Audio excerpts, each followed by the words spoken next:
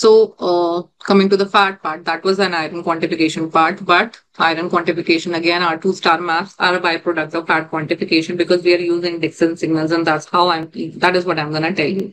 So commonly used threshold is 30%, and chemical shift encoded sequences form the basis for fat quantification. So it's one thing that you have to remember is the chemical shift encoded sequences. These are the basis. These are like GRE sequences, and these are proton density fat fraction sequences, PDFF. Quantitative maps are generated, right? So this is something that chemical shift sequences, they are able to separate the fat and water at multiple echo times, right? And that is how they quantify how much of fat is there. They can be done in single breath hold, and they need like 15 to 20 seconds is needed for entire lever. They generate magnitude-based chemical selective sequences, or they make complex ones. So the preferred one is the complex ones. Our 2-star maps are the byproduct and used for iron quantification.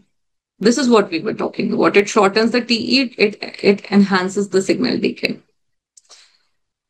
So the 3 thresholds which are being generated by such sequences, mild, moderate, and severe, and what we use is 5, 15, and 25 for mild, moderate, and severe.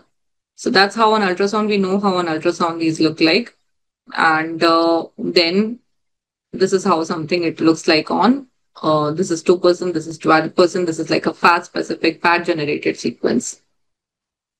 Again, fat quantification, these are the PDFF sequences for fat, and this is the byproduct which is used for iron quantification, highest iron, because it is having the highest value of decay, then this, and then this one, and this shows that 1222, this is having the maximum amount of the fat, right? So that is how fat fraction is there.